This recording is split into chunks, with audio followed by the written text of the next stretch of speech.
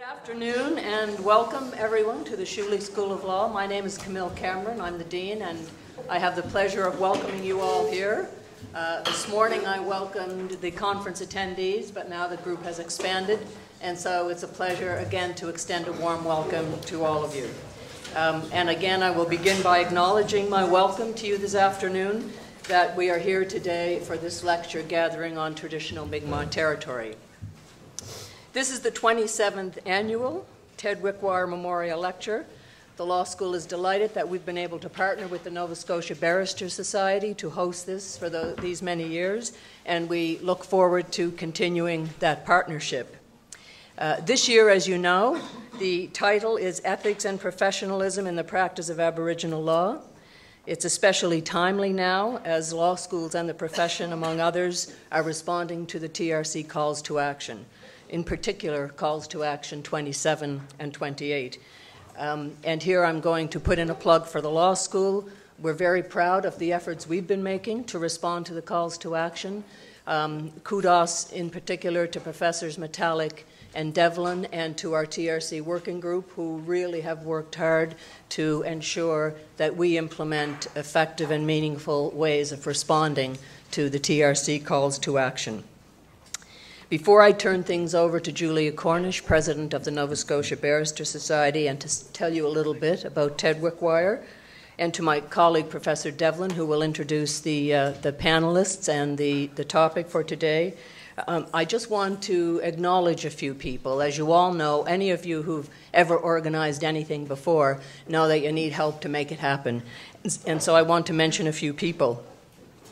First, my colleague, Professor Richard Devlin, for all of the work he's done to bring the conference and the lecture to fruition. Now, Richard's going to come up and speak after me. Because I haven't been directly involved in the organizing, I'm sure there are people who've been involved that I won't know about, so he's going to say thank you to them as well.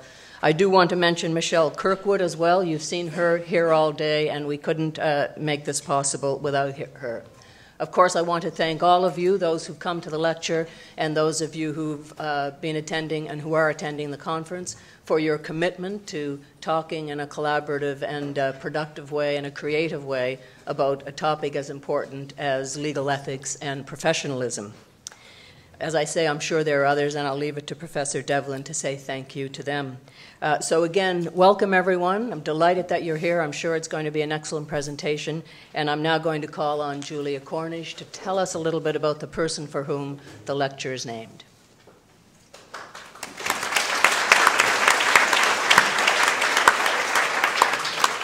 Thank you, Dean Cameron. On behalf of the Nova Scotia Barrister Society, it's my pleasure to bring greetings and to spend a few minutes talking about the late Ted Wickwire, the namesake for today's lecture. The legal profession, as indeed other professions, is under public scrutiny as never before. That is perhaps as it should be. We have, after all, a public trust of considerable magnitude. In furtherance of our obligations under this trust, we should have a more direct hand in the formulation of ethics and behavioral standards which are to prevail here. Anything less is an abdication of our responsibility. I wish I'd written those words, but I didn't. Ted Wickwire wrote those words in 1990, but I think you would agree they are as true today as they were then. Mr. Wickwire was president of the Society at the time of his death in 1991. His connection to this university was strong.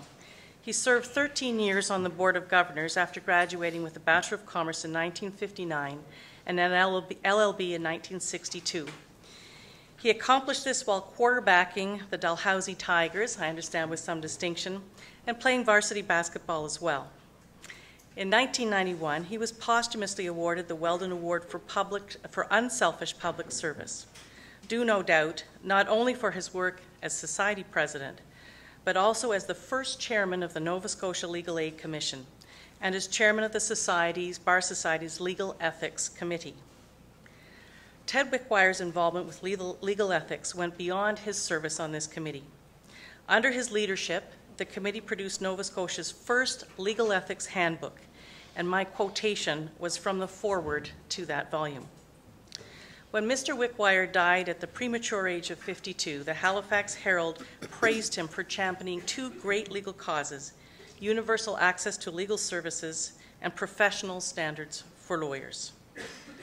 Much has changed in the profession since 1991, and as the society struggles to evolve the profession and focus on becoming proactive, proportionate, and principled, there are certain things which remain the same. As Ted Wickwire concluded at the end of his foreword to the Legal Ethics Handbook, these changes must not come at the expense of our ethics and standards. In that spirit, I welcome everyone to today's panel. Thank you.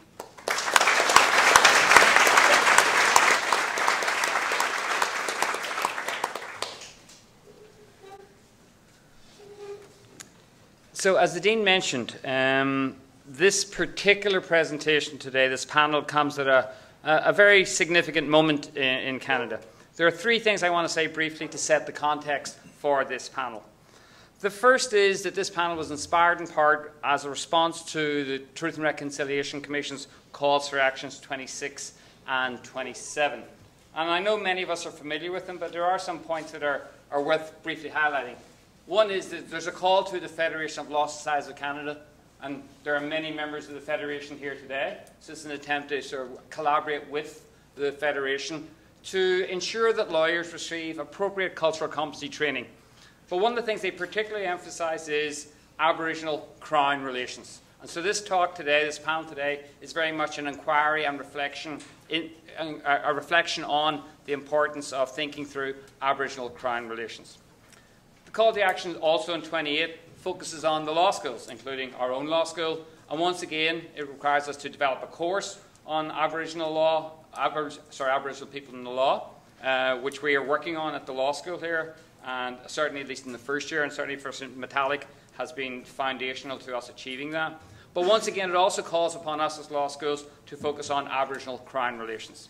So that's the first sort of framing moment here. The second framing moment is this talk also relates to the recent controversy in Ontario in its required statement of principles.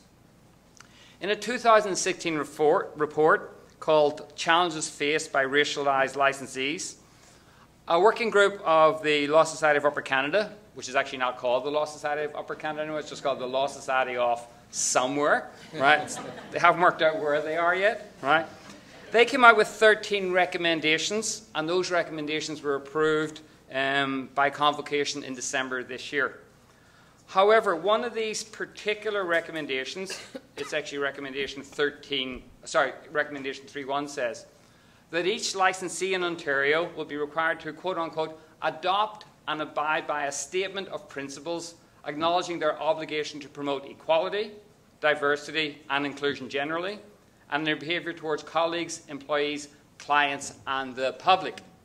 So clearly members of the Aboriginal community in Canada, or at least in Ontario, are clearly influenced or impacted by this requirement. What's blown up in the last week or two, or a couple of weeks, is that there are some legal academics in Ontario and some licensees in Ontario who protest that this particular requirement is an infringement of the freedom of expression and conscience, and therefore are now seeking for an exception for quote-unquote conscientious objectors. So again, this is an important issue as it has an impact on Aboriginal and Indigenous communities in Canada. Thirdly, and closer to home, here at Dalhousie, in the last week or so, there has been a significant controversy around Ms. Mizuma Khan. And Ms. Khan, who is non-Indigenous, led the move by the Dalhousie Student Union this summer to boycott Canada's 150th celebrations on the basis that 400 years of oppression and genocide against Aboriginal peoples is not something to be celebrated. She's attacked for taking this leadership position and excoriated by a significant number of people. In response, on her personal on her personal Facebook page, she posted a hard-hitting critique of what she described as white fragility. This led to a complaint by at least one white student that she'd breached the student code of conduct. This then led the university to institute discipline proceedings against her, which they just dropped earlier this week. Now, while obviously Ms. Khan is not a lawyer or a law student, or at least not yet, right, her experience does raise profound questions about how do we all behave ethically and responsibly in the context of complex Aboriginal Indigenous relationships in Canada. So to take those three sort of context-setting dynamics, we've brought together a panel of 4 people who have worked on and thought about these issues very carefully. We have 3 panelists and 1 commentator. So our first panelist is Jeff Bickert, QC, right? He's the Assistant Deputy Attorney General Litigation Branch. This basically means that he oversees all civil litigation involving the federal government and manages the department's 6 regional offices. Now, Jeff sort of got to that elevated position after having spent 16 years working in the Northwest Territories, first as a prosecutor traveling with the courts to over 60 communities in the Northwest Territories and Nunavut, and then as Deputy Minister of Justice for the Northwest Territories from 1987 to 1994. More recently, he has worked on community justice issues involving Indigenous communities across Canada under Canada's Aboriginal Justice Strategy. He's also worked with Fisheries and Oceans as their senior legal advisor, where Aboriginal fisheries issues were an important part of the work. And we know how important that is in Nova Scotia in particular. Our second presenter is Jeffrey Hewitt. Jeffrey is a professor at the University of Windsor in the Faculty of Law. Jeffrey is from a Cree background, and his research interests include Indigenous legal orders and governance, constitutional administrative law, human rights and remedies, business law, and art and law. So clearly at the University of Windsor, they teach many more courses than faculty members do here at Dalhousie. So we're happy to be at Dal. Don't let the Dean know that. Jeff is also the past president of the Indigenous Bar Association of Canada, and since 2002 served as the General Counsel to the Rama First Nation. He also in 2011 received the Canadian General Counsel Award for Social Responsibility. Our third presenter, panelist, is Professor Naomi Metallic, who everyone in this room knows. I'll say very little about her, except that she is, of course, the Chancellor's Chair in Aboriginal Law and Policy. She is a Dalhousie Law School grad, Schulich School of Law grad. She also clerked at the Supreme Court of Canada with Justice Michelle Bastrash, who's certainly very well known in the legal ethics community for a variety of reasons. Right? And as a legal scholar, she's most interested in writing about how the law can be harnessed to promote the well-being and self-determination of Indigenous peoples in Canada. There are 3 panelists, and then we're going to wrap up our panel discussion with some comments from Professor Pooja Parmar. And Professor Parmar is an assistant professor at the University of Victoria in BC. She has her law degree from the Punjab University in India. Then she came to Canada and did her LLM and PhD at UBC. Her current research focuses are on the legal profession in Canada and India, issues of indigeneity, and human rights. She's currently working on 4 research projects, one of which is a study of lawyers who represent Indigenous peoples in British Columbia. Her most recent book is called Indigeneity and Legal Pluralism in India, Claims, Histories and Meanings, published by Cambridge University Press. So we have a great panel established for you. Each of the panelists will speak for about 20 minutes. If they don't, I will throw paper at them. And then Pooja will have 7 minutes or so to wrap up. Then we'll have lots of time for questions. So thank you, everyone, and thank you to the panel.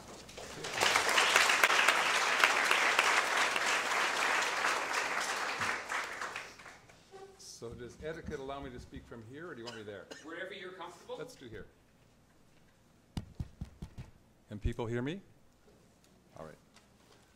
So listen, thank you very much for coming here tonight. I naively said to Richard last night that it's going to be great because it's 4 to 6:30 on a Friday night. It'll just be the panelists, and I'll get a chance to really talk to them about these things of great importance because there will be nobody else here. And then he gave me the bad news that somehow this is mandatory for the law students. So, so that sort of threw that out. And then he told me just a few minutes ago that a reporter for the Globe and Mail is here, to which I thought, well, I'm not really too worried at my stage of life about career-limiting moves, so I'll say what I have to say in any event. I wanted to start, if I could, with just a reflection on the fact that I'm working now with a government which has a very aggressive agenda, as we know, in terms of rebuilding a nation-to-nation relationship with Indigenous peoples, Crown Indigenous relationships. So it may seem that my remarks are colored by the fact that of that particular government, but I hope that my remarks would straddle this government, previous governments, future governments in terms of my thinking on how government lawyers should act in relation to Indigenous issues. So that's the frame in which I'd like to talk. And then I just want to start off with, I don't know what made me think of this, but a metaphor, or two metaphors, coming from a komatik. If you know, a komatik is a wooden sled generally used among Inuit communities around the world. It's two rails and some wooden slats across the top. Once I was visiting in a remote Arctic community where there was an RCMP detachment, and the sergeant there had come from a commercial crime division, and he was going through a great deal of cultural shock being in the high Arctic after this work in downtown Toronto. And he found that there was an elder who, well, there were a number of elders who would like to come to the police detachment in the middle of the afternoon and have tea. And he wasn't quite sure where the tradition came from because his predecessor had left before he arrived. But he thought it was a nice thing that the elders would come to town and see what he was doing in his action and comings and goings. And one of them, who did not speak English, and the police sergeant didn't speak Inuktitut, was in a wheelchair. And the particular community was not a great place for wheelchair accessibility, and the police detachment was no better.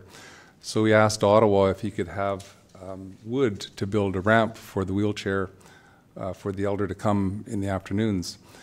And they said, no, it's not any part of our standard, accessibility in the Arctic, it's impossible. No, we can't afford to buy a ramp wood. So he said, okay, I need 6 komatiks. And they said, excuse me, what? Well, I need sleds behind the skidoo. We go out on patrol, they get beaten up, and I need, from my experience, 6 of them. He said, well, we normally only pay for 2. Well, I want 6. So they sent him lumber for 6 komatiks, and he built his ramp. And then he had to ask for lumber for komatiks later because he didn't have any komatiks. So it strikes me that all of us, we pull our komatiks through our lives, and on that komatik can be an awful lot of biases and prejudices and stereotypes, built-up ideas, acquired, accreted, somehow got there.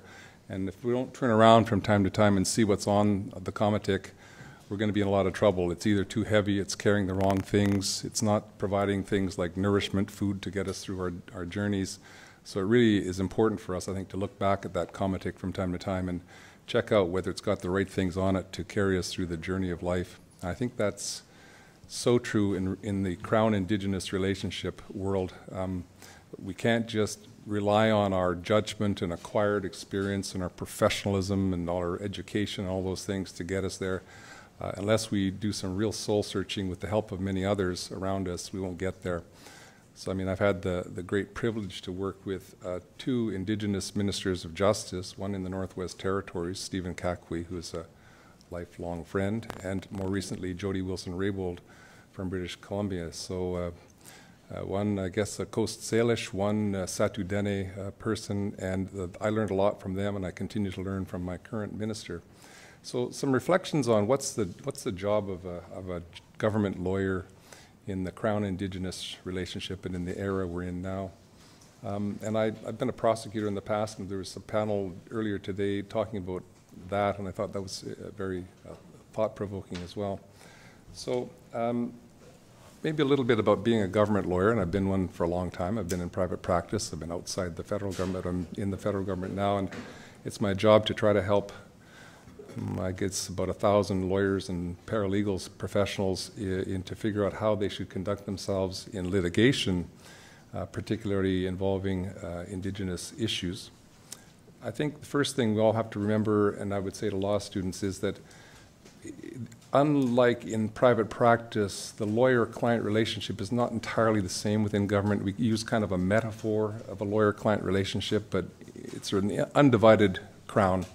So we're part of that same crown, and we have to divide it up for purposes of practicality and say, well, that client is my client, and I'm their lawyer. And we create a lawyer-client relationship that in general involves talking directly to the client in front of you, an official within a department. But we have to remember as well that this metaphor doesn't hold so well because our client is not that person or that department or that unit within a department or that agency. It's the Crown as a whole, the government as a whole, and so we sometimes have a bit of a challenge with our clients, quote unquote, when they say, we want you to do X, and we say, yeah, that may be good for you, but it's not so good for the Crown in a collective sense. And on Indigenous issues, that's increasingly so, where they are so cross-cutting in importance. One client may say, well, it really would serve my interests if you, make an example, fight aggressively and hard to win this case because we can't afford the consequences of a loss. But in terms of the Crown-Indigenous relationship and where you're trying to get to, we have to sometimes persuade or sometimes say no or access other levels of authority to get to a different result. So clients are, I guess, occasionally suspicious of who we are acting for because they want to be the person who's giving instructions. They're generally paying the bills. And we sometimes have to say, well, we can't actually always take your instructions, certainly not from the person directly in front of us. The other thing is that we have to be very, I guess, we have to work very hard on the relationship with our clients because unlike in private practice, if we don't like them, we can't fire them out of our office with their file. And if they don't like us, they can't go and get a legal agent to do the work for them because, again, it's only the Ministry of Justice can hire agents. So we have to generally try very hard to build a trusting relationship with them. So those pose some challenges which are not insurmountable but require us to think very carefully about how we go about our business. A new challenge I would say that does relate to this government more so than in previous governments is that the Prime Minister has appointed our minister, Jody Wilson-Raybould, in kind of two capacities. One is the Ministry of Justice and Attorney General of Canada, and secondly, in a broader policy capacity in relation to some Indigenous issues.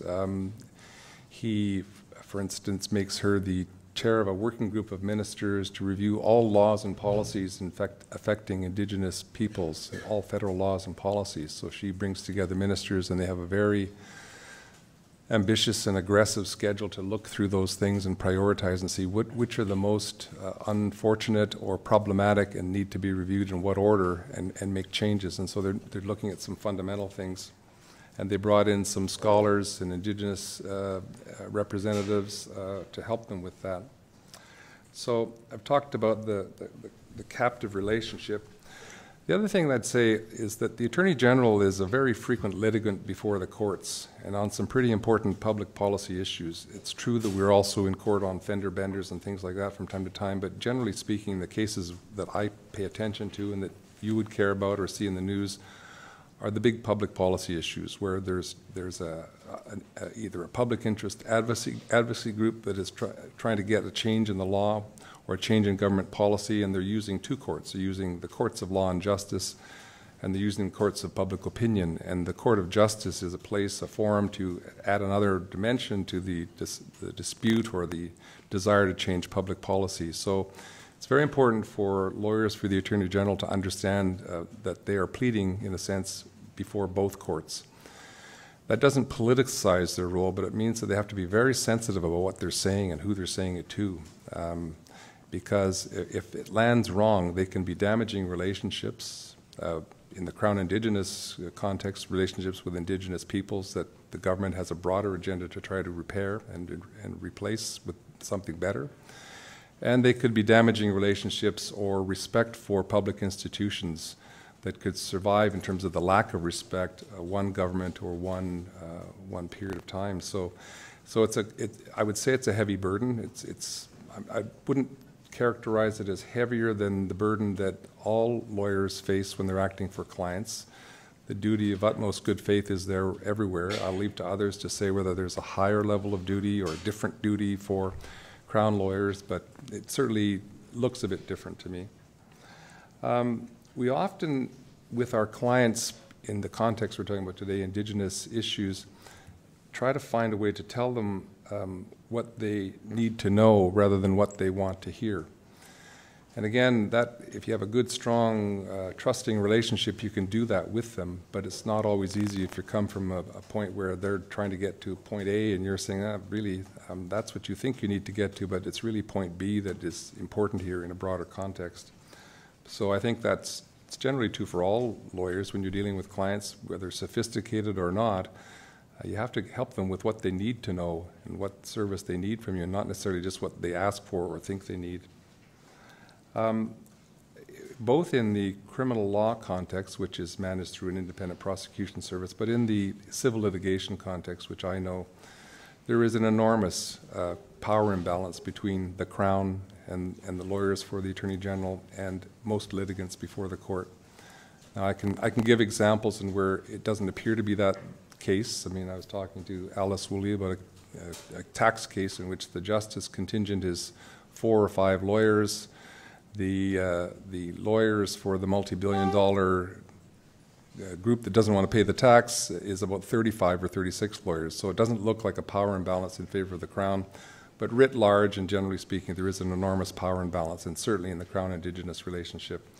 So you have to be very careful when you are acting in that context and how you communicate with opposing counsel and how you communicate through them to their clients, particularly, again, with the overarching desire to rebuild a relationship. I think it's not uncommon for lawyers who are dealing with a lawyer on the other side of a case to get annoyed with that lawyer and want to react in a way that gets back at that lawyer, but it's extremely unproductive and I'd say dangerous if we forget who we're dealing with in the broader context in the Crown-Indigenous relationship. We often have clients who say to us, you know, just give us our legal advice and stay out of our policy. That's our business. And sometimes we try to do that. Sometimes we try to give them policy advice, and sometimes we tell them they have to hear it from us. Now, I was a lawyer, I was the head of legal services for Fisheries and Oceans and Coast Guard for a few years, and lawyers who are heads of LSUs, legal services units, so all the federal departments and agencies have justice lawyers and teams of lawyers. The deputy minister for that department, and there were 2 of them that I worked for, they made it very clear that as their lawyer, I did more than just provide them solid legal advice and risk advice and legal risk advice. I was to be a full member of their executive and to be part of the same peer review and critical challenge function that all assistant deputy ministers in that department were. They wanted me to give as good as I got. So if I was giving them a legal advice, I'd say, this is legal advice, this is what the jurisprudence says, this is your statute, these are the risks if you try to take that course of action. And now I want to give you some other advice. That's a really dumb way to go. You know, you might be able to win that case or do that thing or avoid that liability, but man, oh man, what are you thinking? What are you trying to do here? So, and they accepted, respected, and encouraged that.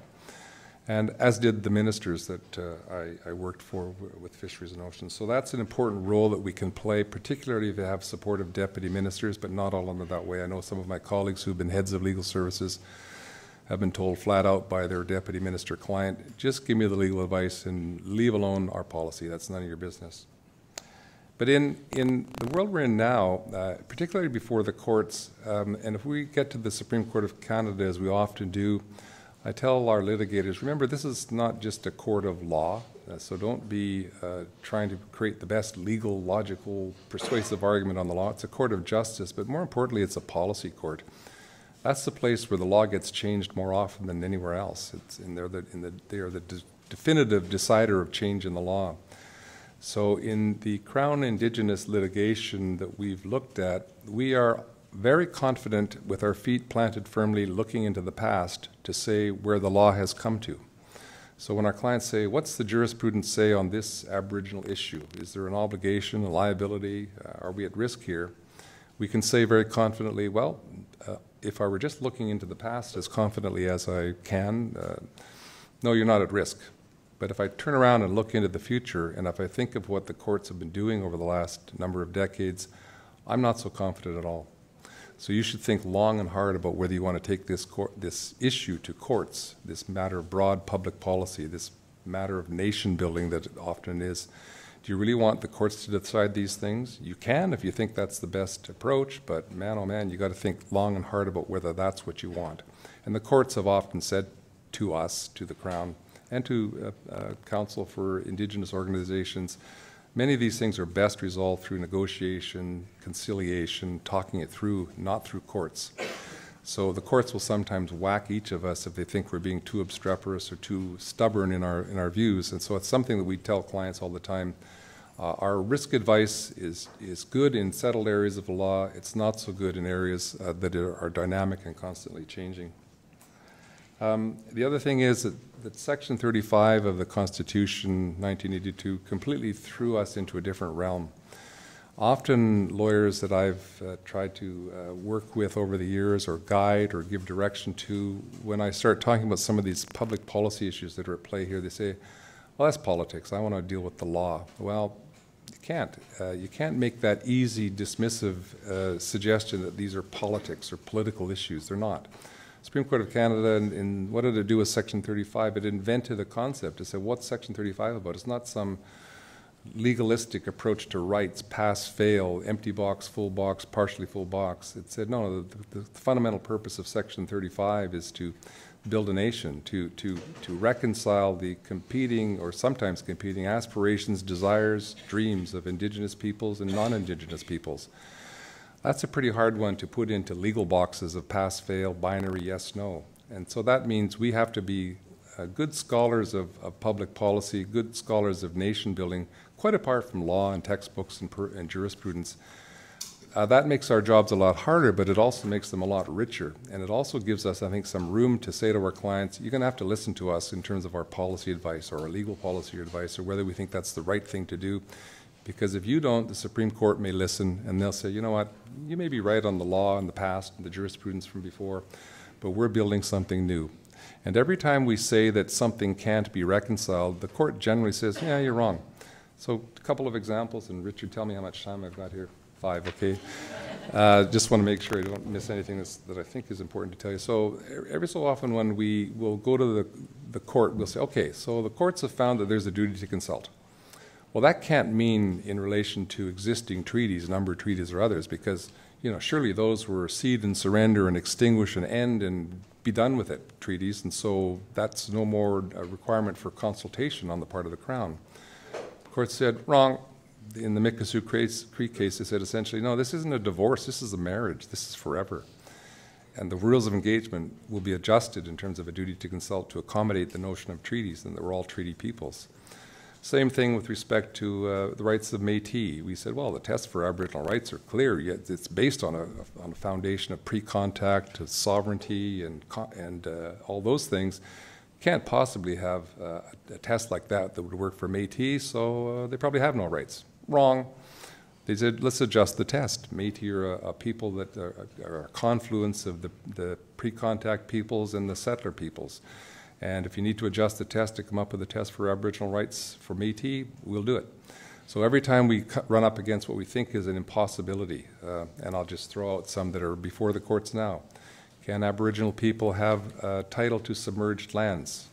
Well, I guess one answer would be, no, it's impossible because the submerged lands and navigable waters, you have a conflict between the exclusive rights of Aboriginal title on the one hand and the exclusive access rights for navigable waters and fishing and the rest of it, so they can't possibly be reconciled. I kind of think that if we got to the Supreme Court of Canada, they might not agree. They may say, no, there might be some way to reconcile those things. Or what about Aboriginal title and fee simple title? You know, there's a claim to a vast territory, and say they're successful in court, but there are a whole bunch of fee simple property owners on that land. Does that mean that these exclusivities, the exclusive right to possession of fee simple and the exclusive right to possession of Aboriginal title are impossible to reconcile? Don't know. Better that we work it out outside the courts, or we could wait for the court to tell us yet again how reconciliation works. So I think it's something where we have to work out new organizing principles for how we get along together, as opposed to saying these are irreconcilable, so somebody has to win. There has to be a winner and a loser, and we want it to be this. So with Section 35 and its fundamental nation-building core, with other outcroppings of that, such as the honor of the Crown and how it's engaged in all of the dealings with Indigenous peoples, with the notion of fiduciaries, that not every situation involves a specific duty, but the Crown-Indigenous relationship is always one based on fiduciaries. That has to tell us something about how we engage with Indigenous peoples, Indigenous nations, whether we think there's a specific duty in the case or not. So I would say that we have to think about not only our own biases and stereotypes and biases or past knowledge built up over time about what the law allows for or doesn't allow for. We also have to make room for the kind of nation-building obligations that come out of Section 35. So if nothing else, it tells me that government lawyers who are engaged in these issues have to have strong dialogues with their clients about how you get through this, how you don't get too certain about what the legal risk is or who's going to be the winner or loser or who should be the winner or loser in a particular conflict. So, I mean, I'd just say in ending it, there are a number of ways that we can go about this, and I think the way our minister would like to go about some of it is to start with the principles that she and the Prime Minister issued last July, the 10 principles on a kind of a re-engagement with Indigenous peoples and how the Crown should deal with them. She wants to deal with that in a litigation context as well, because it's often been said to us in the last 18 months, you know, the government seems to be promising something new, but the litigation on the part of the defenses on the part of the Crown sure look an awful lot like the traditional ones. Are you going to do nothing new and different? We've made some headway and progress, but we're not done by any long stretch, and I think, stay tuned, but I think our minister will give us some clearer direction about conducting litigation in this Crown-Indigenous relationship. And some of our clients in the sense of quote-unquote brackets, departments or agencies or branches might not like it, but we hope that the Crown, in a broader sense, will. So that's all I wanted to say, so thank you.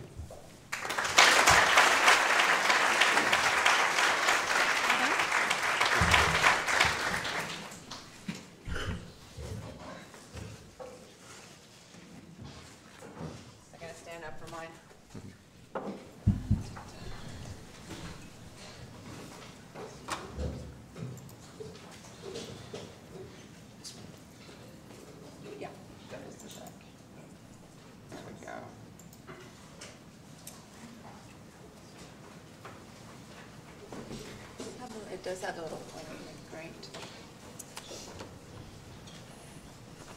Okay, Meroltiok, Nin Deluizen, Naomi Metallic, Actile with Listiguch,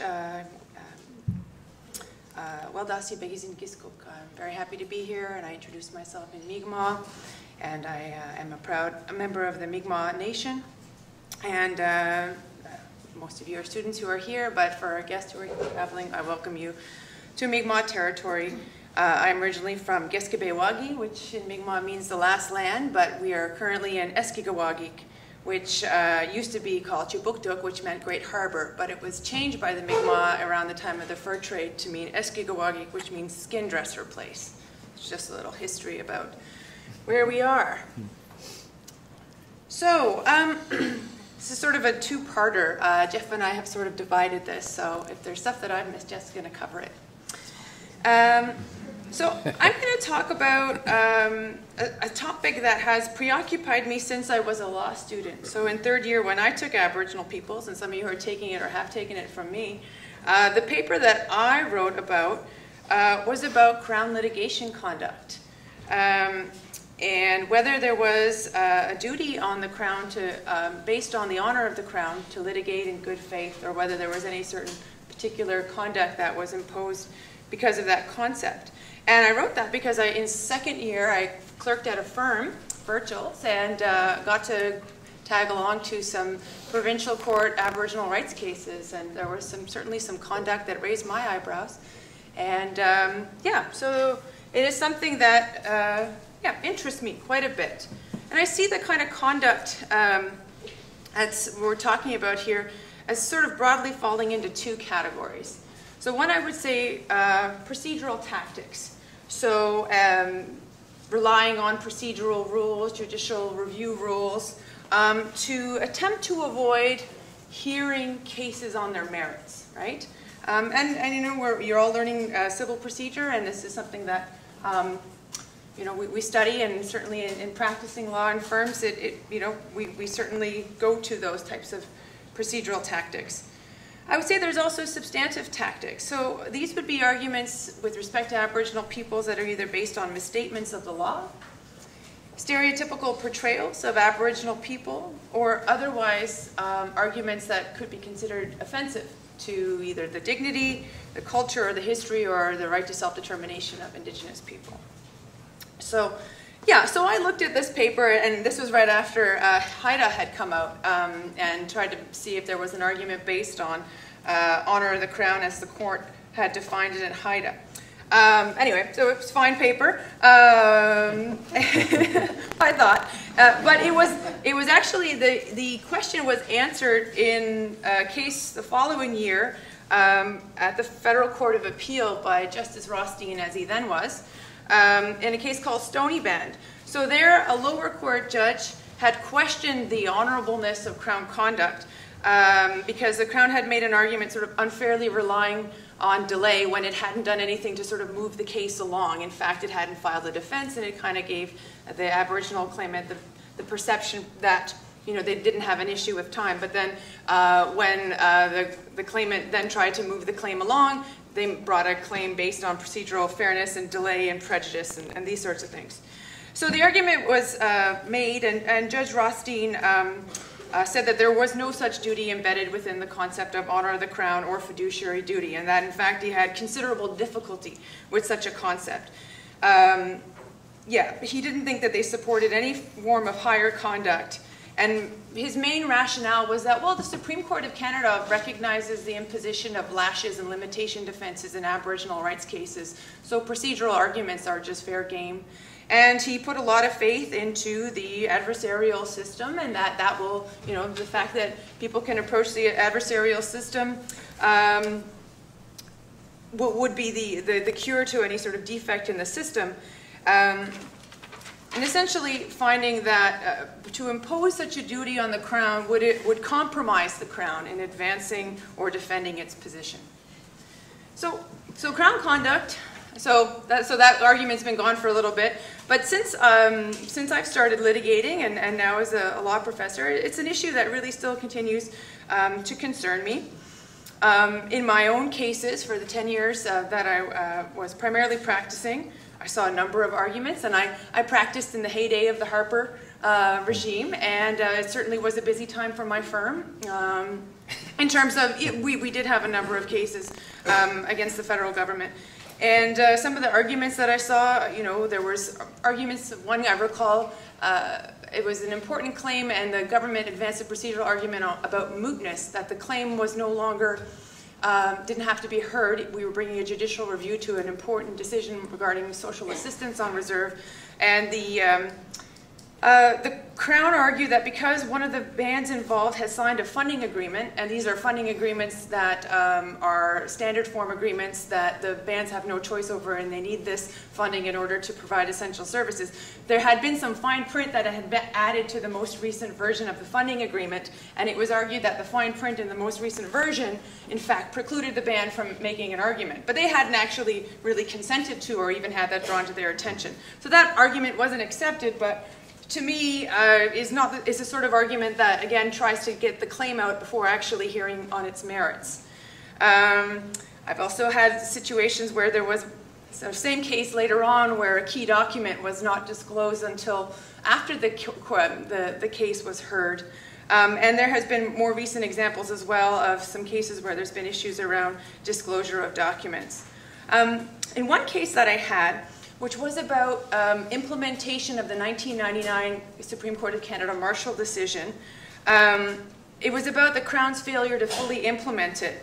And in arguing the case, and this kind of goes, again, an example of a substantive sort of concerning argument, the Crown arguing the case suggested that Marshall was just about the man, Donald Marshall Jr., and did not have any larger impact beyond the man. And didn't have a larger impact to Mi'kmaq in Nova Scotia, which, for the Mi'kmaq people who were in the audience, found that to be a bit offensive. And there's more, and it's not just relating to the federal Crown. There was last year's infamous case where it was argued by the government of Nova Scotia that it owed no duty to consult with the Mi'kmaq of Sipekne'katik because they were a, quote, conquered people. I had another case in New Brunswick last year where it was argued that the Mi'kmaq were not a nation because they had a decentralized form of government and lacked a super chief. And I just got the decision today, and the super chief won. So I'm not very happy. meaning that the government did accept that Mi'kmaq were not a nation in that sense because they lacked a centralized form of government that resembled something more of a Euro-Canadian variety. Anyway, I'm still processing that one.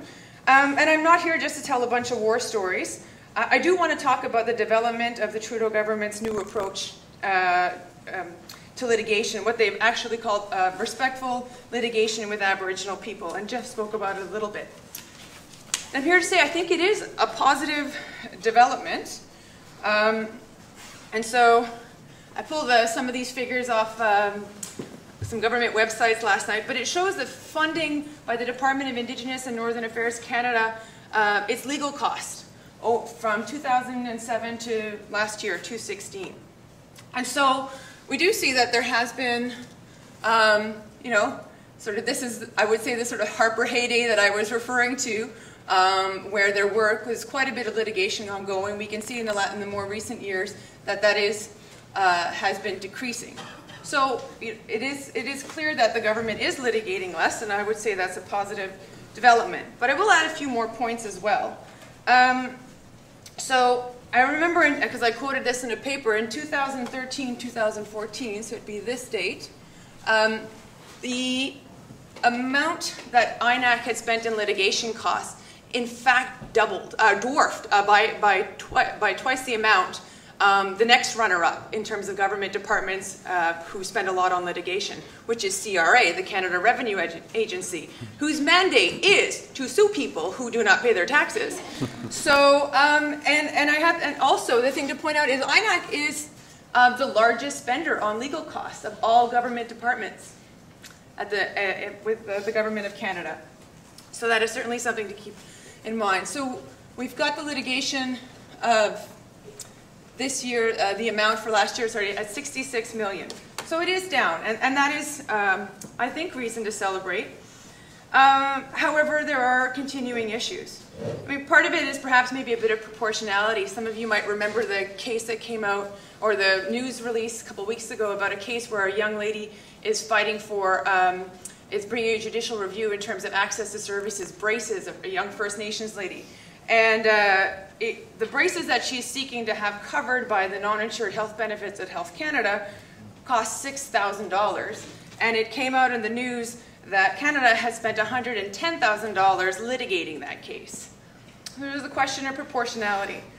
I think there's also been some other issues. I do, like I say, applaud the approach, but there are some issues. So one of the things that Canada mentions on its website about this approach that it's now taking is that it has decided not to appeal or continue judicially reviewing certain cases, which I think is a positive development.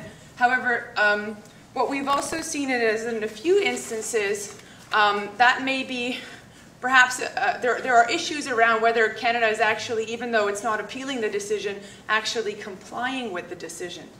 So my first example of this is the First Nations Child and Family Caring Society case, which was about the underfunding of child welfare services in First Nations communities. So this case was primarily argued under the Harper administration, and ultimately the government was unsuccessful and was found to be discriminating and knowingly underfunding child welfare services.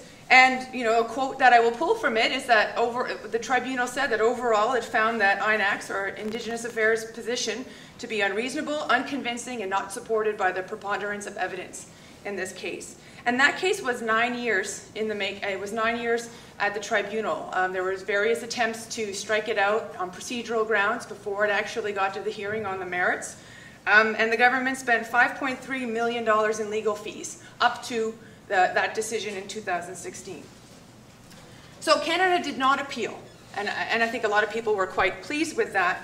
And the expectation was that Canada would then go on to address the order or the ruling. And to explain that a little bit, it's a very complex case, and the tribunal maintains supervisory jurisdiction to address long-term issues with the parties. However, it did order some immediate remedies, which were one, that Canada ceases discriminatory practices and stop underfunding these services, and also it ordered that Canada must cease applying a narrow interpretation of Jordan's principle and implement a full meaning of Jordan's principle.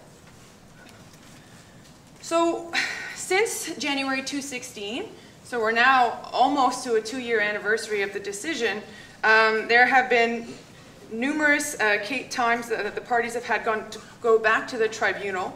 The parties, the AFN, Cindy Blackstock, and various intervening parties have been back 3 times on non-compliance, seeking an order that the government is not complying with what the tribunal had ordered. And so there is this dispute, and it continues to be an issue. And so we have this is from the very last order, which was April 2017. The tribunal says it's now been over a year since the decision, and these proceedings have yet to advance past the provision of immediate relief. The complainants, the Commission, and the interested parties want to see meaningful change for First Nations children and families and want to ensure Canada is implementing that change at the first reasonable occasion. The panel shares their desire for meaningful and expeditious change. And so yet, there is still this debate happening and continuing. And clearly the panel itself is expressing frustration here, as much as the parties, about the slowness of implementation of that decision. Another case where the government decided not to appeal is a decision called Deschenaux, which was another challenge to the ongoing gender discrimination in the Indian status provisions. In the Indian Act, it was another Section 15 case. There had been previous decisions in the past. And Canada's approach to dealing with these cases, there was a previous case called McIver, was in the case of McIver and some previous cases, to go and fix the particular type of discrimination that was found in the case, in the particular case, but then not necessarily address continuing and other forms of discrimination, including further gender discrimination in the provisions. So in this case, the tribunal actually commented on that and suggested that, in fact, in saying in this quote in very overt terms that it's encouraging Canada not just to do the bare minimum in addressing its decisions, but to actually address the full extent of gender discrimination. And yes, so since Canada has decided not to appeal this, there has been this continuing issue where there was draft legislation that was proposed by Canada. The Senate and other interveners on behalf of Indigenous groups complained that, again, it was just, again, doing the bare minimum and not fixing the broader discrimination. And at this point, there seems to be a little bit of an impasse between the House of Commons and Senate on this, and we'll see where that goes. A few more examples I'd like to give.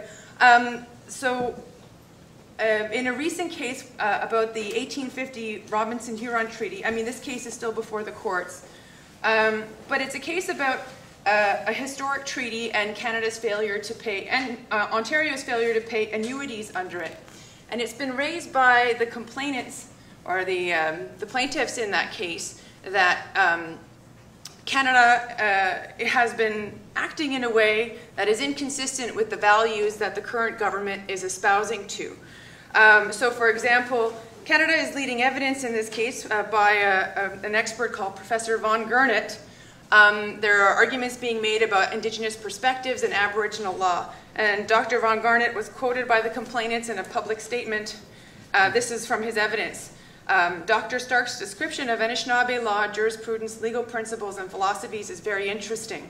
But it is in large part a construction of late 20th century and early 21st century academics who have generated a burgeoning literature that is as sophisticated in its discourse as it is disconnected from everyday practical realities.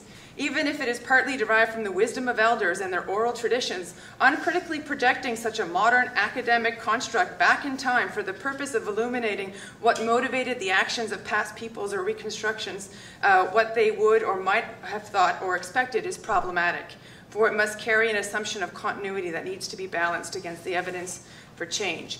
And so the Crown is putting forth this expert that is, very much fairly clearly being dismissive of Indigenous laws and Indigenous perspectives that are being made today about events that happened in the past. There's similar arguments being made in the case challenging the Treaty of Niagara of 1764, calling it a so-called treaty. And also there are arguments being made in that case, or expert evidence that's being put forward, that the Royal Proclamation of 1763 has no legal effect. So this, I think, is probably one of the more problematic examples that I can point to, in that, you know, the TRC report talks about the importance and the fundamental nature of the Royal Proclamation of 1763 and the Treaty of Niagara and the importance of recognizing Indigenous law. And yet we see these cases where the arguments that are being put forward are challenging directly against that. So, have I got a couple minutes to go? 2 minutes. 2 minutes. So I'm going to skip my further examples, but there are further examples. To actually go to what kind of things can be done. I do think that, as I say, this new approach is good, but it's not enough. Because there's lots of arguments that are still being made, and I think that UNDRIP provides some suggestions that we haven't really talked about. I haven't heard anybody talk about these. We were talking about 27 and 28. Let me talk about a few more that I think we need to ask the government, what are they doing on it? So TRC Call to Action 26 actually calls on governments to actually stop relying on limitations defenses to defend their legal actions of any historical abuse brought by Aboriginal people. And I've read the TRC report. I don't think they're just talking about claims of residential school abuses. I think it goes further than that. They also call on the government to repudiate concepts used to justify European sovereignty over Indigenous people and lands, including the doctrines of discovery and terra nullius, and to reform their litigation strategies based on that. And so we haven't heard that, and I think that the example that I gave previously about the treaty annuities case, those arguments essentially being extremely dismissive of Indigenous laws and are very much in keeping with arguments that are close to the doctrine of discovery. So that could be something that could be changed. The TRC report also calls on the government to repudiate, oh yeah, so we covered that one. Got that. Limitations, litigation strategy. Also calls on the government of Canada to develop a policy of transparency by publishing its legal opinions on Aboriginal and treaty rights cases. I think this would be a really significant and helpful thing to help improve the relationship and perhaps develop more honesty and candor. Finally, also, the Government of Canada has embraced the UN Declaration, and the UN Declaration, among many other principles, talks about the right to access to and prompt decision-making through a just and fair procedures for the resolution of conflicts and disputes with the state. So I think that these are all principles that can enhance the approach that the current government has committed to and should be seriously discussed. Otherwise, I have fears that this is a lot of words and simply a thin veneer to a very colonial process that continues. So, thank you very much.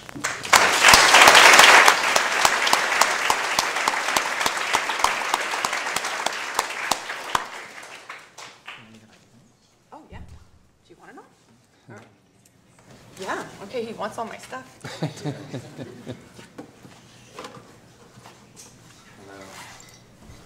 Well done.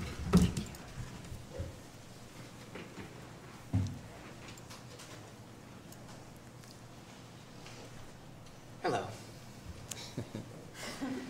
Two things to start.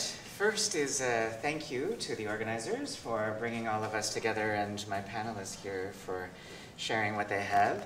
And the second is a land acknowledgement. As a Cree man, I'm grateful to be in Mi'kmaq territory, because as I travel with my family and as I travel on my own and I'm outside of Cree territory, there are protocols where we are required to not only enter into, but to also acknowledge. And why do we do land acknowledgement? There's a number of reasons institutions do them, and there are different reasons why we do them as individuals, where we are acknowledging not only the land that we are on, but our relationship to it. As the Dean, and I want to thank you for your acknowledgement at the beginning, it was a statement of fact of where we are, whose land we are on. I would add to that, as a guest and visitor, how grateful I am to the Mi'kmaq that remind us what it means to share. Share lands, but also share resources and ideas. So thank you for that greeting earlier. I am reformulating my thoughts now because of what both of my colleagues here have had to say. But I want to talk a little bit about ethics macro. We've seen some examples that Professor Metallic, and I hope you know how lucky you are to have her here, that she has shared. Some of those specific examples in law of what we are seeing, some of what Jeff has talked about from the relationship perspective. I'm going to ask us to go just a little bit to a different location, maybe a few feet up, as we think about our relationships and what we are doing. Some of you in this room are beginning your journey in law. You will all have had an idea of what law is, or you wouldn't have applied to law school wanting to pursue this, because we don't make the application process easy for you. I wonder how many of you have had your ideas of what law is change since you have arrived. So I'm going to ask you to think about that inside as I talk to you about other ideas of law. Often when I'm teaching first-year constitutional, one of the first questions that comes up, because in my classroom we spend about 5 weeks, the first 5 weeks, listening to stories. I bring in a drum. I bring in wampum belts. And we talk about those as sources of law. Inevitably, the question comes, but why didn't you write things down? I ask that question to be held until we come to, or maybe some of you are right now, division of powers. And I say that because by the time we start diving into Canadian jurisprudence, inevitably, the first class, week 6 that we do this, I don't understand what the court has done here. My response to that is straightforward. Why not? It was written down. And when we write law down, particularly in English, we have decided that this is law. This is the form that law must take, because it is a superior form of law. But if that were true, then why do we need to generate an entire justice system where every single actor involved is required to do what? Interpret exactly those words that we just wrote down because none of us agree on that meaning. Writing law down means law has been written down. Writing law down in English means we wrote law down in English. Full stop. It doesn't mean it is a better form. It means it is a form, and it is a source of law. You were looking on the screen at Norval Morrisseau's 6th panel of 6 of man transforming into Copper Thunderbird, which was his spirit name. Norval Morrisseau is one of this country's greatest artists. The original hangs in a series of 6 along a wall at the Art Gallery of Ontario. The first begins with a portrait of the artist himself, and each panel sees him transform into Thunderbird that you see here. I have chosen Thunderbird for a reason today, Dan Amiki. Yesterday, when I was flying in, I was above Halifax a lot longer than it actually took to get down into Halifax. Because there was rain and there was wind, and the pilot was very congenial in saying, "Sorry about the weather, folks, we just have to circle around again." And it struck me in the moment where I could have been inconvenienced about what an Amiki does for us, and that this is their time. And that thunder and that wind is here for a reason now. In the spring, they arrive. They bring with them the thunder and the flashes of lightning from their eyes, but in this season, as we move into that freezing moon that is beginning to rise now, they're leaving. They're gathering the clouds to them, and they are lifting themselves back up into the sky where they'll rest for the winter before they join us again next spring. We need to think about the ways that we relate to the world and the law around us and the places that we might find it. It isn't always in what is written. When we seek to reduce relationships to writing, to protocols, to rules that we wrote down, the moment we do this, we are capturing something that needs to be interpreted, argued, disagreed about. And somehow we have come to the conclusion that by testing that, by arguing with each other, we're going to get the best of what we needed to write down. I think Professor Metallic has demonstrated numbers of cases where we're not getting the best if humanity is what is best. If it is about an exertion of authority and power, we're hitting that mark. I'm now going to begin with my slides. That don't really work, so. I think I put myself at the end, and I did. So this would not be the first time I have done this. This graphic comes to us from Christy Belcourt, who is a Métis artist. When she was producing this, she was sitting at Standing Rock about pipelines, right? Remember that? Just because it's not in the news today doesn't mean that there's not still trouble happening. What we are seeing here is another version of Thunderbird and the connection of women to that water, to the source of life, right? For Cree people, we talk about in our laws the role of women who are born with all the knowledge they need. They are born this way for two reasons. One, they can make water. Two, they birth spirit. Men are born with about half of what we need, and it is our job to demonstrate humility in a way that requires us to learn and listen from those women who teach us. Here we see the relationship to life and water, but I also want to come back to what you might see there and how Christy Belcourt has portrayed these intricate relationships with women, water, and Thunderbird. I'm going somewhere with this. For the scientists in the room, please don't come at me. I am going to talk about scientific theory for a minute, even though I am not one, but I like to liberate your ideas every once in a while.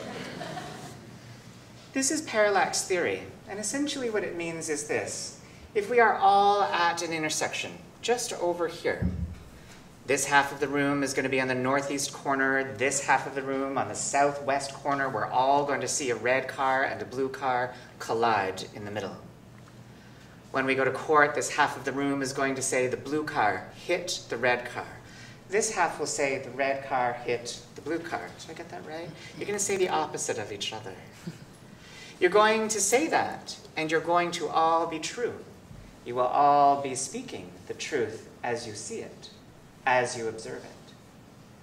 Because parallax theory holds the idea that your position matters to understand the world around you. In Cree law, when we talk about truth, that non-objective, that we pretend is objective idea, we talk about how truth is only as far as our words can cast, only as far as I know. When Cree elders appear on stands and they are told, tell the whole truth, they will all inevitably say, I can't do that. I can tell you what I know. I can tell you what I saw. But I don't know what the whole truth is. And so from the beginning, it is our structure that begins to create trouble for us. Our relationships are not just political. They are. By ours, I mean the Crown and Indigenous people.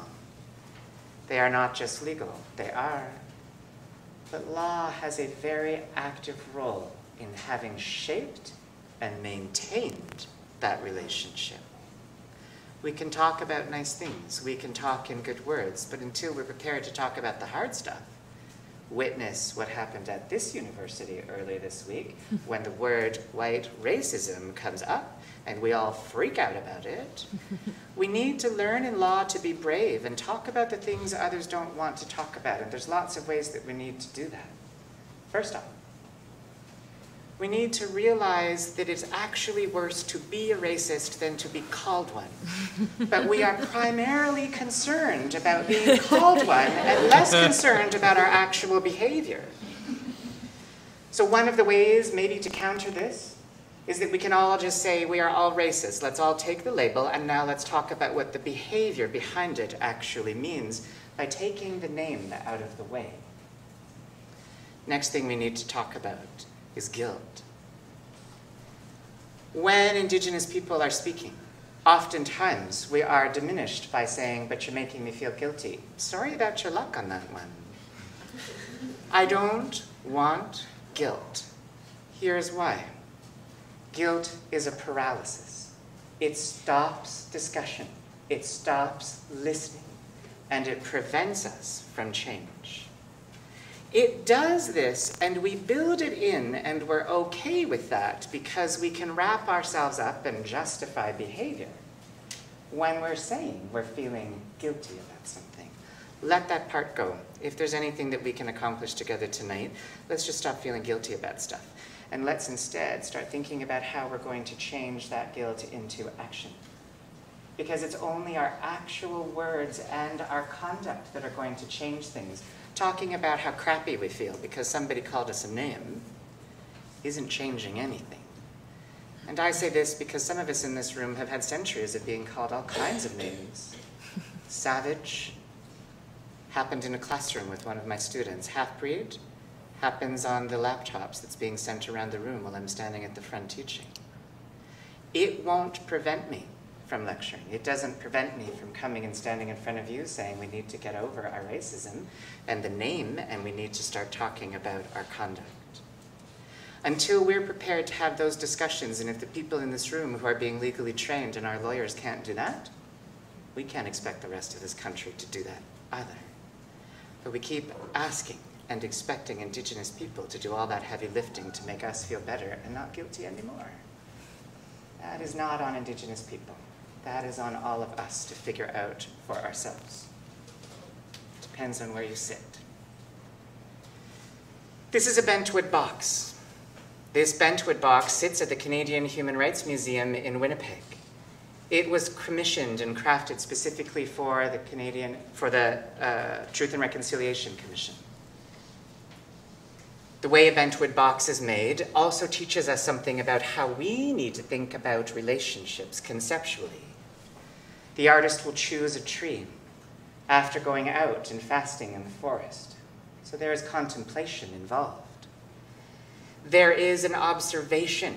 There is a recognition of agency of trees. Inevitably, one will be chosen. The tree will be felled and reduced into a plank, a long plank. The artist will have come to their relationship with the tree by this point and begin to understand where to carve some of the wood away. Heat is added through steam, and the wood is bent, and it is bent, and inevitably it forms a container. It is a single plank of wood.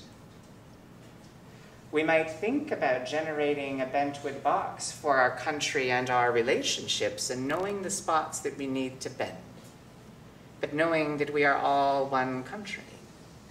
How do we come together to form a container that is as beautiful as this, where we might place inside what we agree to, how we will live together? Inside this one are the stories of the people who had spoken in front of that commission.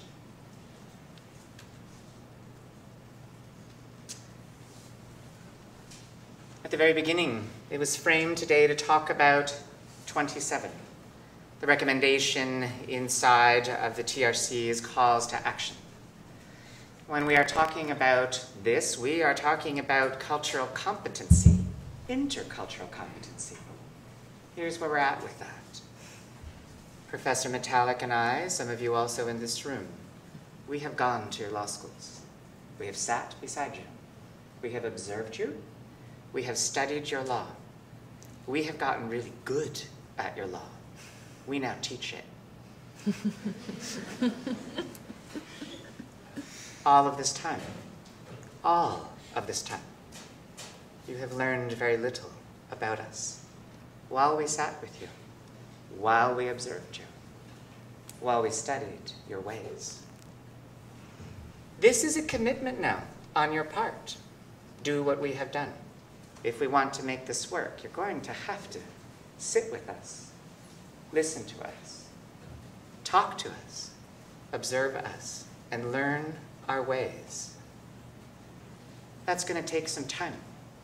It's also not going to come in a nice climate-controlled room from September to April for 3 years, and out we go with a certificate that tells us we can do something. It is a lifetime of obligation, I have spent a long time on this and I know so little. But it is a requirement. Something comes on the practice of that competency that is not resulted from just one engagement, one course, however good it's going to be with Professor Metallic. It will be just your beginnings. Right? United Nations Declaration on the Rights of Indigenous People is another source that tells us we need to think these things through. I know that Jeffrey had talked to you about Section 35. I have a different view. I would like to say to you, I'm over Section 35.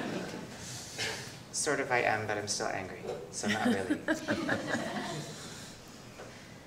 While the court talks about Section 35 being a reconciliation section, the way that we start to read the cases tells us that what is being reconciled is Indigenous people underneath Crown sovereignty.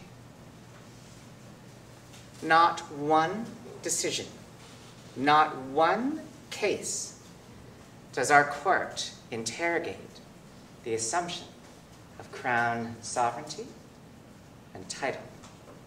Not one time.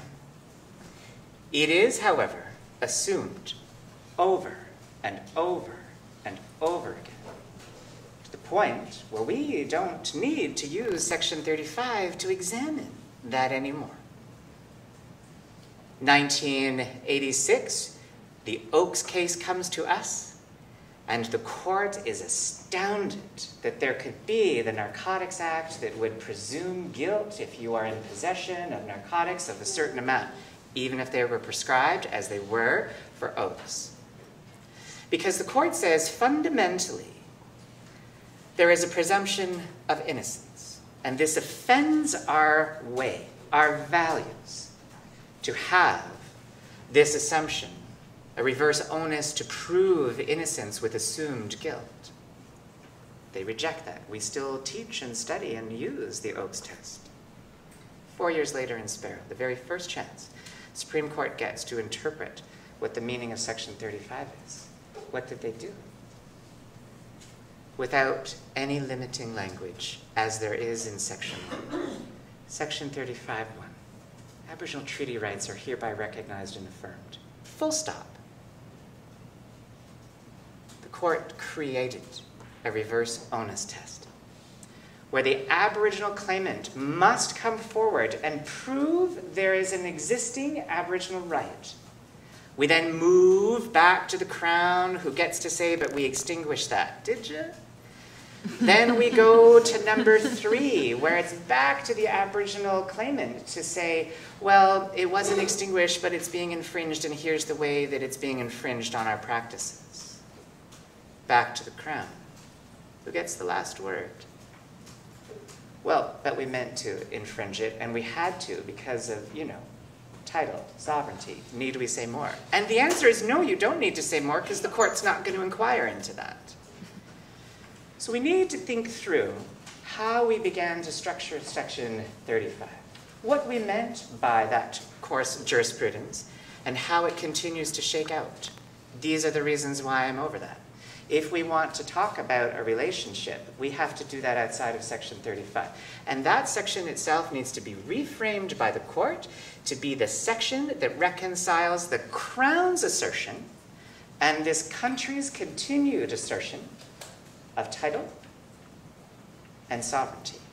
My people did not give that up. We didn't sign that away.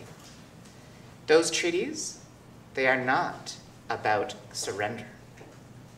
In Cree law, we have a way that we are not allowed to have relationships with anybody, no engagement, unless you are family. So when strangers came, we couldn't do anything until we found a way to make you family.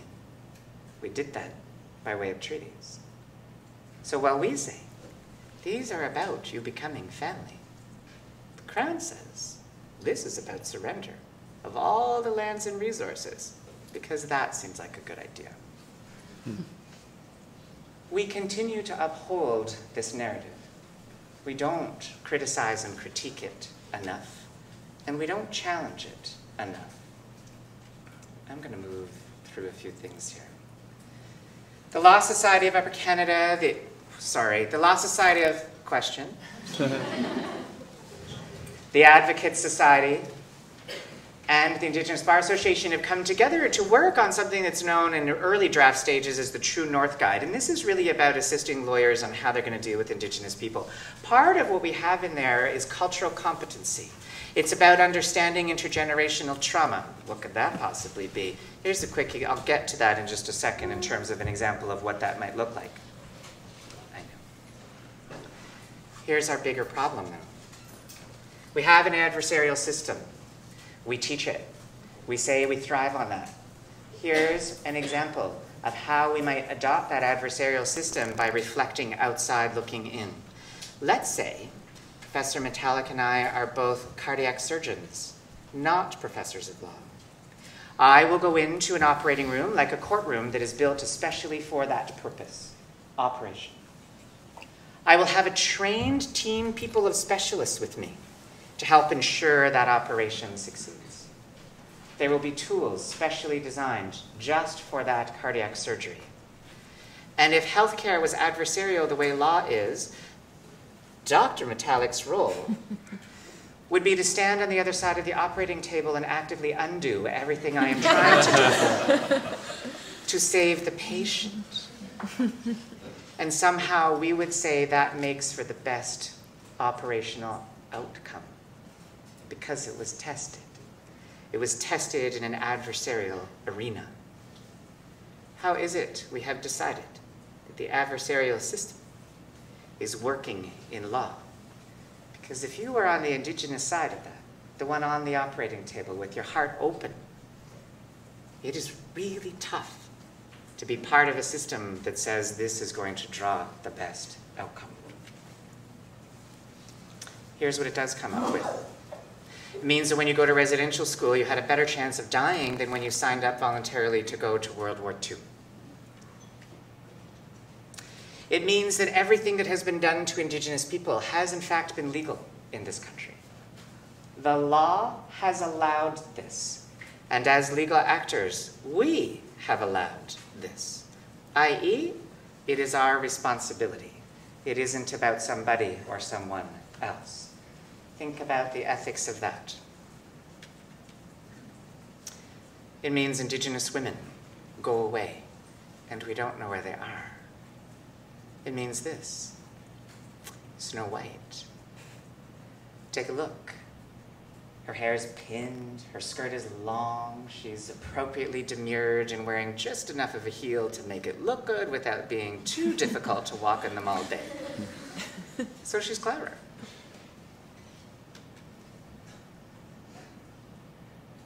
She has no clothes. Her hair is down. It is drawn in one piece. Her body is shaped in a way that is to lead us to the hypersexualization of Pocahontas. We feed this to our children over and over and over again. And we're not done. Halloween's coming up this week. How many are interested in dressing up like Pocahontas for Halloween? Apparently there's enough Canadians that this is all over stores, where we're actively participating in the hypersexualization of Indigenous women, while at the same time, we're talking about how terrible this is, that Indigenous women keep getting murdered and going missing in this country. Happy Halloween. When we place them together, we can see how we're supposed to treat Snow White. Because when she goes missing, we don't leave the front page of the newspaper until somebody is held accountable. We read stories about her and her family, about how much she is missed. When we have Pocahontas go missing, it's her mugshot. She was a sex worker, an addict. There are no interviews with family. She has them. They're missing her too. They have memories of her. But we consume this every single day. What are we doing about Snow White and Pocahontas? In the end, they are both women. In the end, we need to think about how we conceive law as a construction that has so deeply damaged the relationship between Crown Canadians and Indigenous people that we're okay with Pocahontas going away. We're okay with hypersexualizing her and feeding that to our children, and then wondering why, when young men grow up, they can be violent toward Indigenous women because we've already taught them they are bodies for gratification. Our adversarial system is the problem. If we think about Indigenous sources of law and we begin to expand our ideas of what we mean by ethics, we start to see connection to women as power. Women who make water, who are responsible for the spirits that live in the water of which we are all made from. We might think about what we would place in our box, because right now, not so great. We've got work to do. But we have to get over ourselves to do that. Our system depends on where you stand, on what you get to see, that how we are going to draw those outcomes. But in the end, if we do well, those thunderbirds will come again to us next spring. They will bring that boom of thunder and those strikes of lightning and the rain that we need to survive.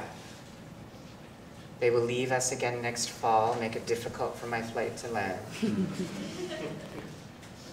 But when we are thinking about the profession, we need to think macro. What is the responsibility of our profession? Our ethics usually start about, well, what will defense and Crown Counsel do and how should we expect them to conduct themselves? And those discussions are also important. But when we are talking about ethics of the relationship with Indigenous people, we need to think about the relationships and the ethics of Indigenous people and our sources of law.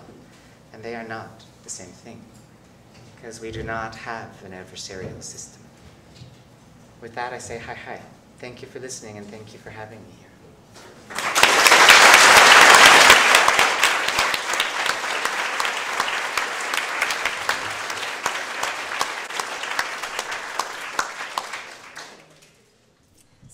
So it's my task to actually thank each of the presenters for the very rich presentations.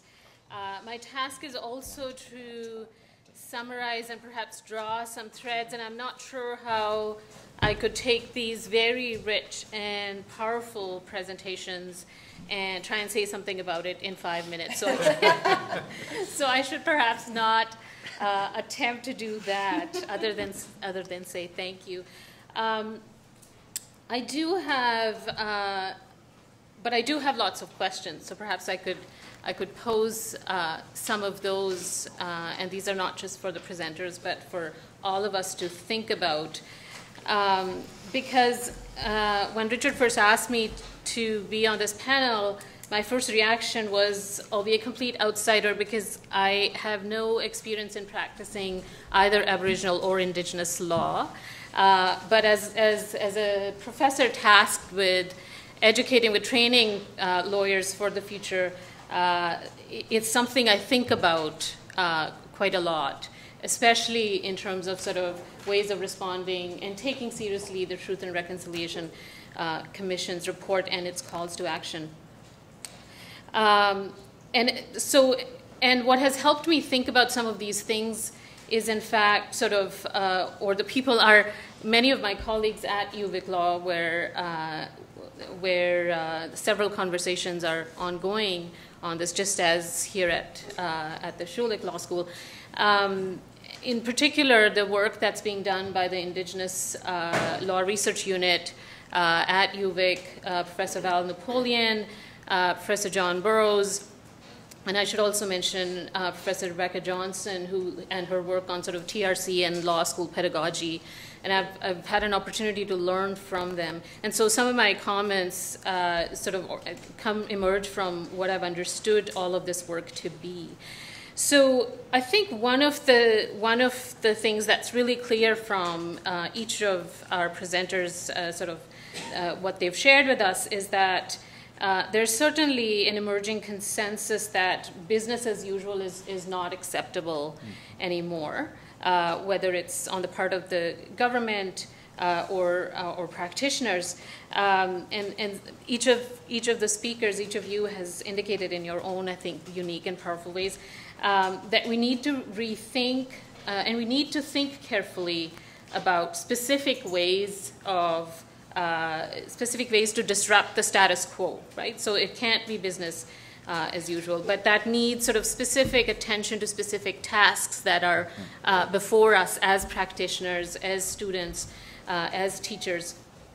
And so one of the things that, I mean, I have to say I was very heartened to see the framing of this, the title of this panel, Ethics and Professionalism, the Practice of Aboriginal and Indigenous Law, and I'm reading Indigenous law here to mean Indigenous people's law, something that emerged quite clearly from Jeff's talk.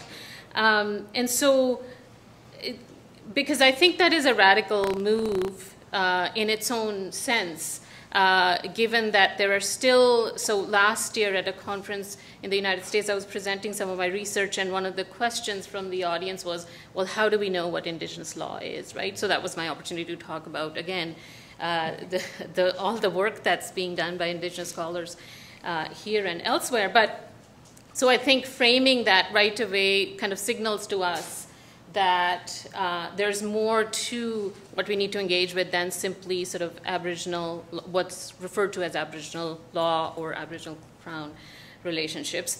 And so in that spirit, what I would like to hear from you is sort of how do you think that sort of Indigenous laws and Indigenous epistemologies can help us rethink professional codes, for example, in terms of sort of what is a lawyer's responsibility? One of the guest speakers, an Indigenous lawyer that I've invited to my ethics class to speak a couple of times now, one of the things he raised was sort of, one of the things you want to think about when you're thinking about representing Indigenous clients is sort of, who is my client?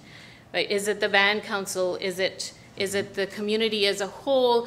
Who do I owe my responsibilities to, right? So those kinds of questions which the codes certainly don't offer clear guidance on or help us think about those things in ways that I think what we're talking about today requires us to do. So in what ways can we rethink the codes and responsibilities included in there if we take Indigenous laws seriously, right?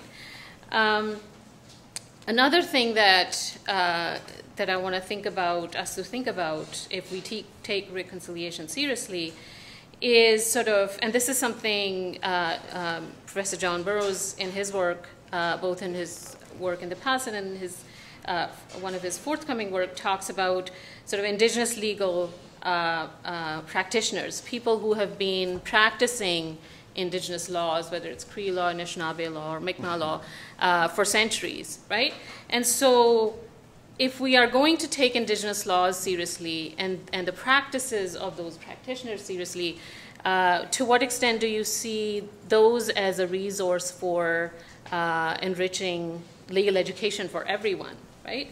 Do we have the resources and tools for example, resolving conflicts that may arise between rules of professional conduct promulgated by law societies on one hand, and what a particular Indigenous legal tradition might ask or expect of a legal practitioner, right? Do we have the necessary resources and tools to think about those kinds of issues? Is something I think we need to give some more thought to. Another thing to think about, and I'm putting all these questions out there because I don't have the answers.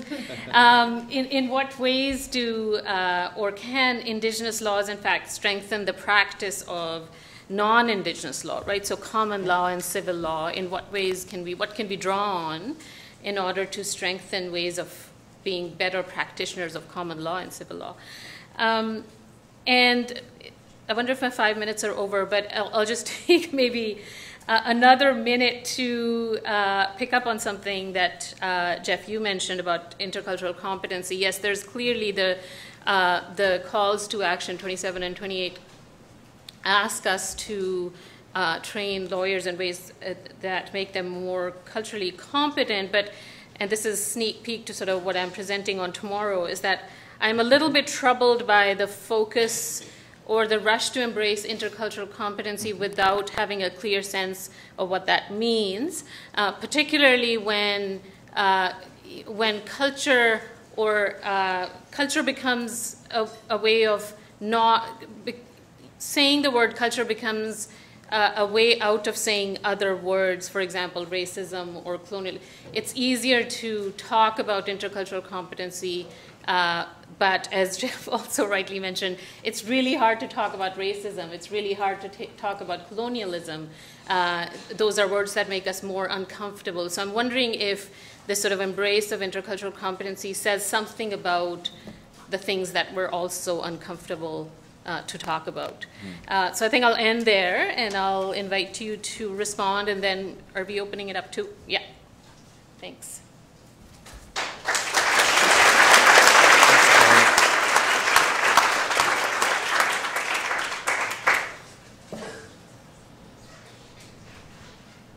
Looking at us? Jeff does. No. No, you go. No, I'm not. So those were easy questions. Thanks. Yeah, thanks. We're done. I'm going to deal with them out of order. So, yes, intercultural competency is the nice way. It's also like saying reconciliation is a nice way of saying we really oppressed people for a long time. Let's reconcile, right? Let's not talk about oppression. Let's not talk about law's role in violence and committing violence. Instead, let's just leave that conversation, we all know, nudge, nudge, wink, wink, and let's now talk about reconciliation. In Cree, there is no word for reconciliation. So this whole framework with Indigenous people gets set out without actually, I don't know, talking to the Indigenous people whom we want to have the relationship with to say, what do you need? What's going on? And how do we engage? As opposed to commencing the conversation, setting the framework, and then saying, fit in. In the same way, we're all supposed to fit in Section 35, right? And that's interpretation. So intercultural competency has relevance, I think, in other spaces too, though. There is something about it that matters. It matters particularly for lawyers, because lawyers have been involved in the thinking and the crafting and the enforcement of Canadian law that has been used so effectively against Indigenous people. But I agree with the premise that it helps us get rid of some of that bad stuff. But we need to talk about that, right? You can't be in an abusive relationship and then go to get better, to continue that relationship without ever actually talking about the harm and without talking about the abuse, right? Like those conversations actually, that's what therapy is for. And maybe we just need like a national therapy session together, which could be good. But it can't be like the work of TRC. That subsequently, right, important work, and it's had profound change at moving us forward. But what struck me about that is how quickly the country phrased that as, oh, Indigenous people's history. No, this is Canada's history. We all own that, right? The Indigenous people and the stories that we're watching on the news. Earlier today, there was a panel talking about privacy and how sometimes, right, we want to talk about mental health issues in law school and in the profession, but we really don't want to talk about it because we don't want to talk about it openly. The example that I might give about that is that at Windsor Faculty of Law, we have a meeting, we are finding out from professionals, there's a number of students that have mental health issues that they're struggling with, and we want to talk about this stuff because we need to talk about it. But then when we're told, but we can't tell you who, the 3 Indigenous scholars in the room just picked up our heads and said, then why are we having this conversation? If you're going to tell us there's a problem, but we can't tell you really what the problem is other than naming it for you and there's nothing you can do about it, but we need you to fix it. When it is Indigenous people in front of microphones and cameras talking about the most intimate forms of abuse, we're prepared to have a national discussion on that. We're going to tune in and we're going to watch that. We're prepared to let Indigenous people's stories spill out. But when it comes now to non-Indigenous people having a discussion about important issues around mental health in the profession, Well, now privacy matters, and we don't want to have an open discussion about that. Why are we prepared in this country to go through the tragic pornography of watching Indigenous people expose their hearts, but we're not prepared to do that in the spaces that we currently occupy? Law school, courtrooms. We need to have those conversations around mental health, right? And that's part of our national therapy session, because those arrive for a number of complicated reasons. And part of the reasons that they sustain is because we don't want to talk about them out loud, we just want to reduce them to data. And so I might say that that's also part of that cultural competency that we can learn and practice. It's not just with Indigenous people, there's much sort of bigger issues around there too. Ways that Indigenous law can strengthen common law, well, there's lots, but there's also an importance about saying in this space, how might Mi'kmaq law influence common law here? Because remember, the Indigenous laws of the land that you are in were the first laws of the land that you are in, and they have been practiced a lot longer than common and civil law. And so there is definitely something to be drawn from them, but I'm not sure if there's a strengthening of common and civil as being informed when we've created this legally pluralistic society. We have space in this country to make room for Indigenous legal orders too. And then let's see how they inform each other. And then, I don't know, the first question was rethinking those professional codes of conduct. You know, Cree people, because there's not going to be an Indigenous Indigenous response, our law is structured around kinship, relationships. When I was talking to you earlier about making everybody family, think about a code of professional conduct that doesn't start with a balancing of power and authority, but starts about relationships and the expression of relationships, not about duty and the assumptions of who has the power and who doesn't, right? Lawyers, we often get taught, especially in an earlier discussion on another panel today about the data where lawyers need to talk to their clients because communications are one of the biggest points of complaint that arises in front of law societies and the insurance companies. There's also another part to that. Lawyers think we know everything. We're taught you know everything. Think back to your first day at law school. You're so special, right? Look at you, smart people. You're so special to be here. It begins that narrative right away, and we sustain that narrative throughout, so that by the time you sit down with your clients, you think you have all the power. And you think you actually know everything. And that knowing prevents us from hearing. Because in law school and in the practice, we're taught to listen only to the point where we can argue and critique. Where's the weak spot? And as soon as I found it and heard it, I'm done listening to you. I'm just going to wait until it's my turn. In Cree way, we're taught to listen to understand. That is a very different thing. And so if we think about building our professional codes of conduct, we need to think about what we want to accomplish as a profession. Is it about the continued close clutching of power and authority?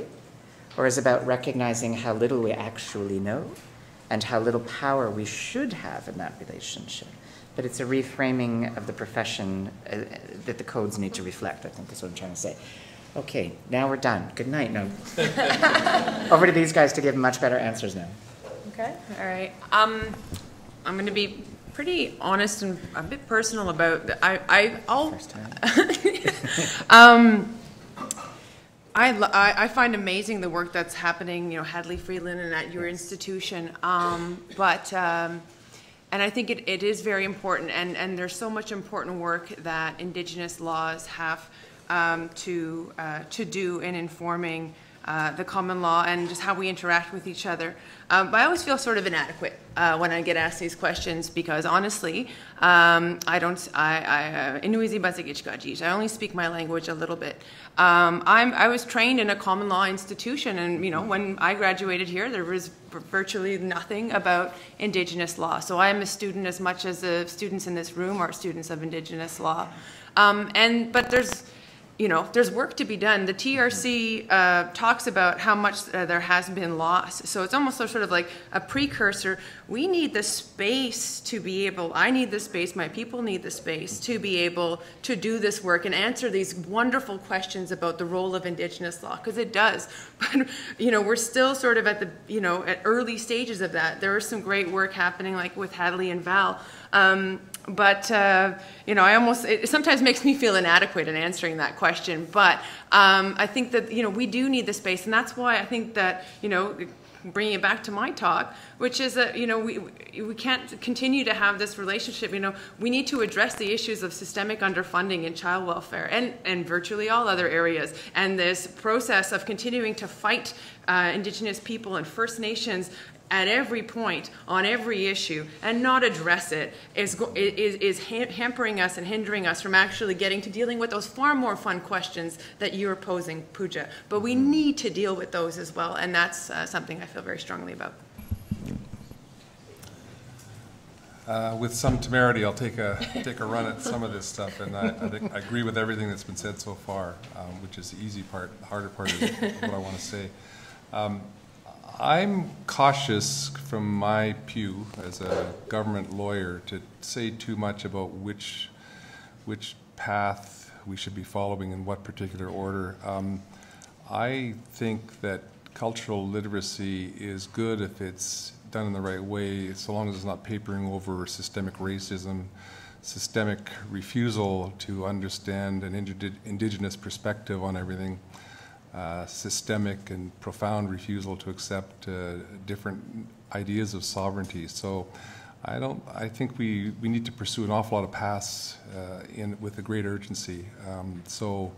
In my little world of litigation, we're trying to help a government find the way, the resources, the money, the wherewithal to reform child welfare systems and to reform the fact that kids have to be into a child welfare system at all, and to not forget the past, things like the 60s scoop where, okay, first you dismantle societies by a residential school system, and then the outcropping of that is people who are so disconnected that they are not parents in the normal way, and so you have to scoop them in the tens of thousands and ship them off around the world to completely disconnect them to their identity. So you will have heard a partial resolution to some of those historic things by at least, maybe it's tokenism, I mean, at least I think those who are initially part of this in terms of status Indians will feel at least there's some recognition of what harm was done to them in the 60s scoop. We have a long way to go with respect to those who were left out of that settlement. We have a long way to go with respect to the current and future child welfare systems, of which this is part of that continuum. We need to reform our understandings of law and traditions. I guess, Jeff, I'm a little more optimistic about the Supreme Court. So I mean, I'm not a great believer that all these things have to go to the Supreme Court, but when people choose that court, I think we should be optimistic that they can come up with new approaches. So you're right that the notions of reconciliation have been founded in the main so far on well, our sovereignty trumps your sovereignty. But a colleague of ours who a very senior litigator who was appalled at how quickly the shelf life of Supreme Court of Canada decisions ends when we go from the Sue Rodriguez case to the Carter case, 19 years barely, and suddenly fundamental shifts on the thin premise that the principles for charter analysis have changed. Okay, whatever. But the good news from that is that the court can rethink some principles. So I take a grain of hope from a decision involving someone I got to know a bit many years ago, Grand Chief Mike Mitchell from the Mohawks of Akwesasne. He said, let's test our sovereignty a bit. So I'm going to go and intentionally bring some washing machines and motor oil and other stuff across the border and see what are the boundaries of sovereignty. So you could read the case narrowly and say Canadian sovereignty trumps Mohawk sovereignty. I'm not so sure that's where the court would go 19 years later or later, depending on who's the panel that hears it, because Justice Binney said, well, there's a merged sovereignty here. It's not a trumping of one over the other. There's a shared sovereignty that we have to figure out. So in that case, maybe the result, if you just look at that, was a trumping of one sovereignty by another. But if another court picks up that task, picks up the feather and talks a little bit about it now, it may come up with a completely different idea. So I'm more glass half full than glass half empty on that one. So if I appeal my super chief case, you guys Now, want do to you intervene? want to share that comment with everyone? Or? No, no. Wow. I'm going to say what she said. She said, so if I appeal my super chief case, you won't appeal or intervene. That's probably a good point. I'm very sensitive to the time. I want to say what a spectacular panel we've had, and thank them for coming to Halifax, including Naomi, who's here today with us. Thank you.